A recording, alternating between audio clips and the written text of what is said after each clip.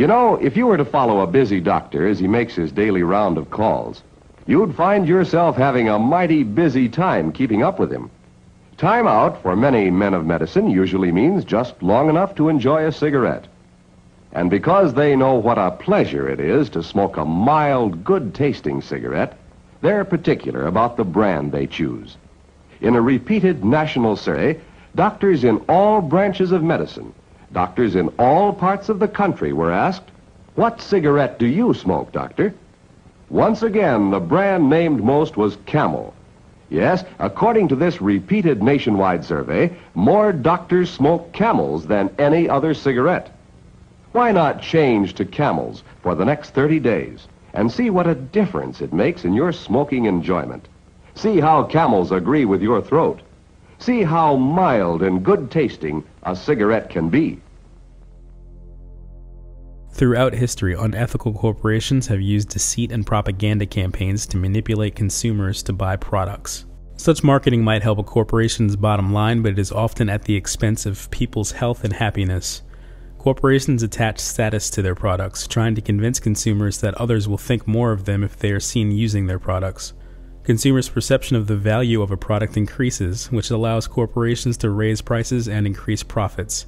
Marketing to children is seen by corporations as an investment. The younger a child is, the more impressionable and easily manipulated a child is, and the more likely the child will become a status-seeking adult consumer. However, the more we seek material goods, the less happy we have become. Psychologist Alan D. Kanner notes that materialism and consumerism result in what he calls narcissistic wounding of children. They become convinced that they're inferior if they don't have an endless array of new products. Psychologist Tim Kasser argues that advertising executives are essentially manipulating children to believe in the capitalist message, when all the evidence shows that believing in that message is bad for people. That's unethical. Like, I've had the same fat white computer monitor on my desk for 5 years. My coworker just got a new computer. She has a flat, shiny, sleek monitor. It matches her computer, it matches her phone, even her pen stand. She looks like she's driving in Spaceship Central, and I look like I've got a washing machine on my desk. Fashion is another prime example of this. Have you ever wondered why women's shoe heels go from fat one year to skinny the next to fat to skinny? It's not because there's some debate about which heel structure is the most healthy for women's feet. It's because wearing fat heels in a skinny heel year shows everybody that you haven't contributed to that era as recently, so you're not as valuable as that person in skinny heels next to you, or more likely in some ad. It's to keep us buying new shoes. Advertisements and media in general plays a big role in this. Each of us in the U.S. is targeted with over 3,000 advertisements a day. We see more advertisements in 1 year than people 50 years ago saw in a lifetime. And if you think about it, what's the point of an ad except to make us unhappy with what we have? So 3,000 times a day, we're told our hair is wrong, our skin is wrong, our clothes are wrong, our furniture is wrong, our car is wrong, we are wrong, but it can all be made right if we just go shopping. Media also helps by hiding all of this and all of this. So the only part of the materials economy we see is the shopping. The extraction, production, and disposal all happens outside of our field of vision. So in the U.S., we have more stuff than ever before, but polls show that our national happiness is actually declining. Our national happiness peaked in the 1950s, the same time that this consumption mania exploded. Interesting coincidence. I think I know why. We have more stuff, but we have less time for the things that really make us happy. Friends, family, leisure time. We're working harder than ever. Some analysts say we have less leisure time than any time since feudal society. And do you know what the two main activities are that we do with the scant leisure time we have? Watch TV and shop. In the U.S., we spend 3 to 4 times as many hours shopping as our counterparts in Europe do. So we're in this ridiculous situation where we go to work, maybe 2 jobs even, and we come home and we're exhausted, so we plop down on our new couch and watch TV, and the commercials tell us you suck, so you gotta go to the mall to buy something to feel better, and then you gotta go to work more to pay for the stuff you just bought, so you come home and you're more tired, so you sit down and you watch more TV, and it tells you to go to the mall again, and we're on this crazy work, watch, spend treadmill, and we could just stop. Marketing to children has become more and more a part of corporate strategy. According to the Campaign for a Commercial-Free Childhood, companies spent $17 billion marketing to children in 2006, a 17,000% increase over the $100 million spent in 1983. Licensed cartoon characters are now used on products in every category. It is difficult to walk down an aisle in a retail store and not see products that are being marketed to children. Childhood culture has changed dramatically. Kids, this is a toy you've got to have. Look at the fun Debbie and Andy are having with these realistic Ride-'em toys. Although it's true there was advertising to children back in the 1950s, the 1960s, even in the 70s, the amount of it was very confined in comparison to today. You want to get a Slinky. From the time children come into the world, everyone's trying to make them a consumer. Kids are being marketed to through brand licensing, through product placement, through viral marketing in schools. We're going to get new equipment and stuff, and the McDonald's people are going to give us money. There's DVDs, there's video games, there's the internet, there are iPods, there are cell phones where you can download video. Watch videos, catch cast interviews, interact with a favorite Wildcat. There's now ad for books and there are ad for songs. Not just ads, not just games, they're adver games. Hotels are marketing to kids and car companies are marketing to kids, even airlines, are marketing to kids. Sending one lucky winner to Hawaii, courtesy of Hawaiian Airlines. Kids have far more influence today, and it adds up to about $1 trillion every year. That's a big business. What we have is the rise of 360-degree immersive marketing, where they try and get around the child at every aspect, at every avenue. They go into supermarkets with them and film exactly how they look at a product, pick it up, put it back down, the way they move around a supermarket. They film them on the playground. They film them in school. They film them eating breakfast. They film them going into their closet and deciding what to wear. What are the things that you need that aren't in here? I need a lot of... They film them talking to their friends. They organize little friendship circles and film what they're doing. They even follow them into the bathroom. It's creepy. It's just absolutely creepy. Their goal is to insinuate their brands into the fabric of children's lives. Can I help you? Yeah, I'm here to see this. Go ahead. So the philosophy becomes cradle to grave. Let's get to them early. Let's get to them often. Let's get to them as many places as we can get them. And our goal is not just to sell them products and services, but to turn them into lifelong consumers. Catch me in my Jimmy Choo flip-flops. Where is my pink Prada tote? I need my Tiffany hairband. Then I can go for a blow. We're creating a future generation of super consumers. I want more. That's the basic consumer identity. It's shallow. It's about me. It's about me now. And it's about me and these things. They're at the time in their life when they're forming kind of all their values and attitudes. They're in the formative stages. Shit, I impress myself sometimes. There's really a clear, very extreme division between what boys learn and what girls learn. Boys are tough, strong, ready to fight. And girls, they need to be pretty, sexy, and how they look determines their value. It objectifies both of them. I mean, where did she find that outfit? Like Ugly Are Us? More like Ugly Are Her. We are so funny. And pretty. I love us. We need, in a proactive, forward-looking way as a society to say, how is this changing us? How is this changing our environment? How is this changing our society? And do we want this? We need to look at this as a systemic problem, look at this as a societal and a cultural problem, and say we need to protect children from corporate marketing. We're the only industrialized country in the world that really doesn't have a policy about this. What does that mean for our future, for our well-being, and for their well-being? 1 in 3 children born in the year 2000 will develop diabetes. Children and a high blood pressure. Obesity. Type 2 diabetes. Antidepressants for children. Attention deficit hyperactivity disorder. ADHD. There is going to be a health care crisis, a concrete health care crisis. Life expectancy of kids today will be shorter than that of their parents.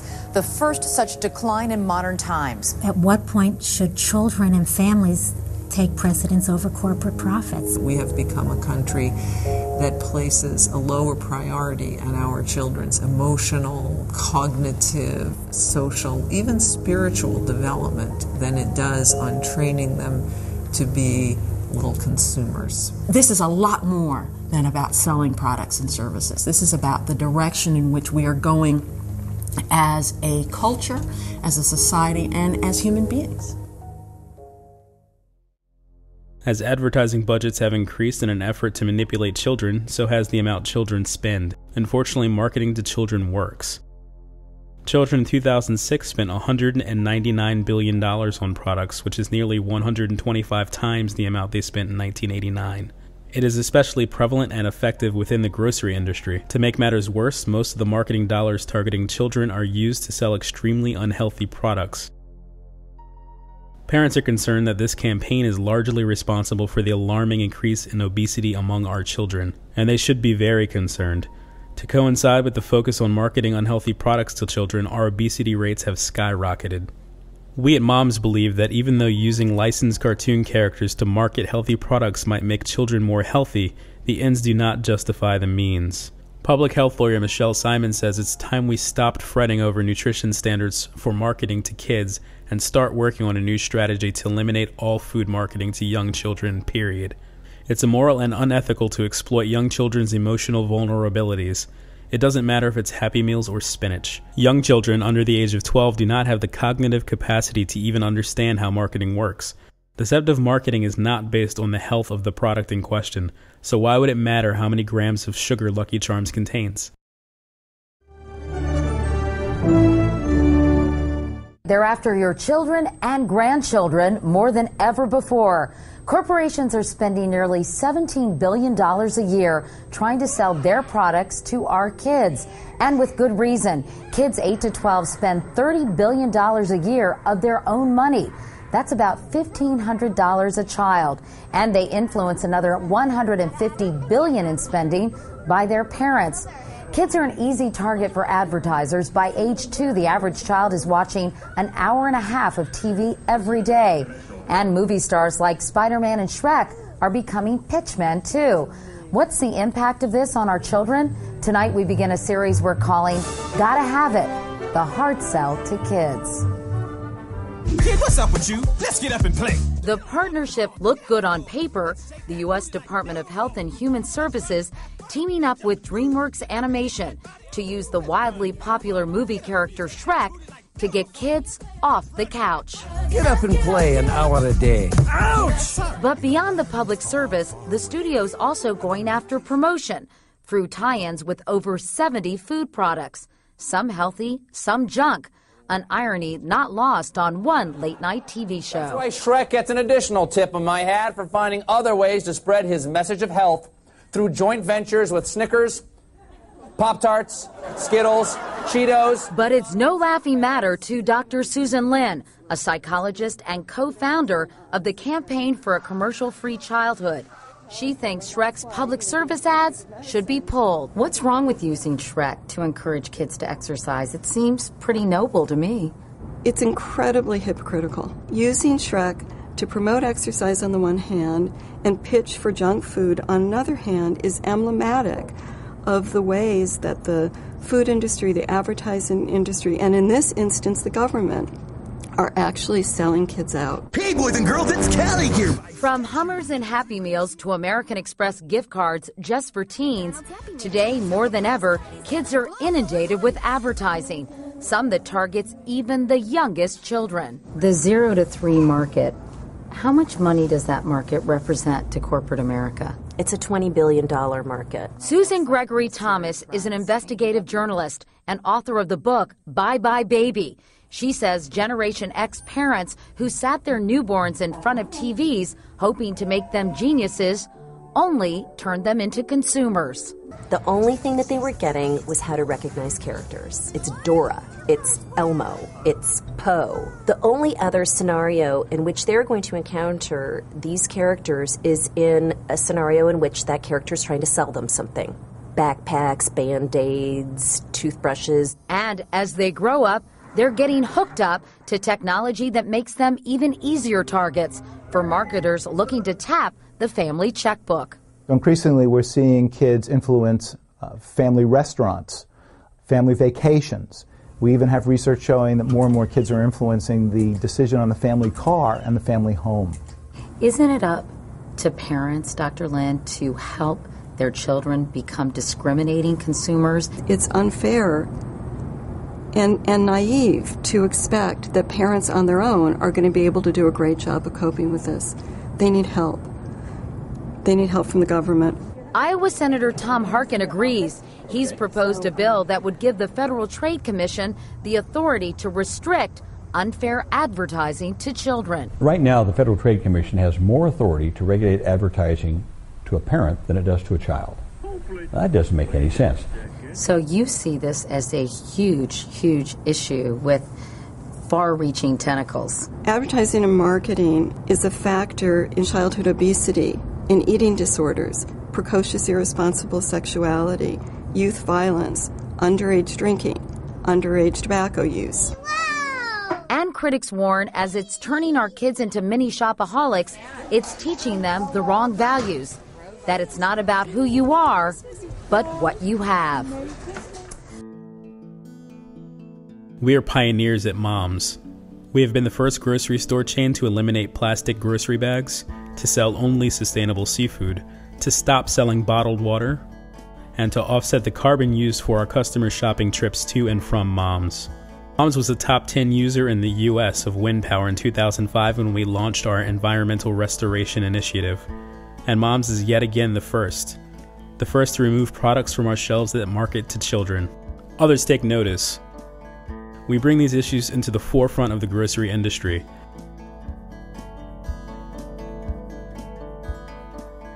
Somebody has to have the courage to take action. Others will eventually follow. Where there's big money at stake, people will fight you. And when you take a stand, others join you. And we have allies. We are not the only ones who are taking action. The backlash against marketing to children is gaining momentum.